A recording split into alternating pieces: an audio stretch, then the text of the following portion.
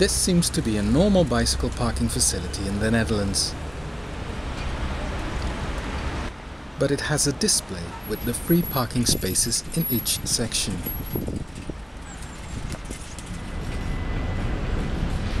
Every time someone removes a bicycle, the display is updated.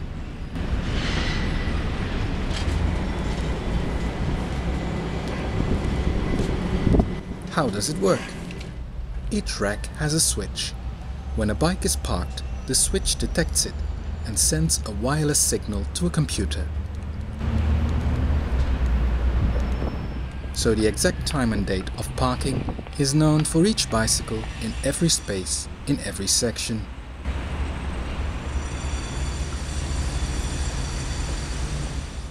People wanting to park can follow the signs to find the free spaces. In theory at least.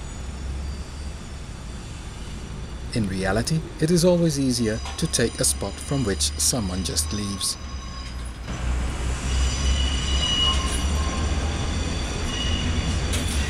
And the parking time is really monitored for another reason. Bikes that are parked too long are removed and collected. The owners have to pay a fine to get them back.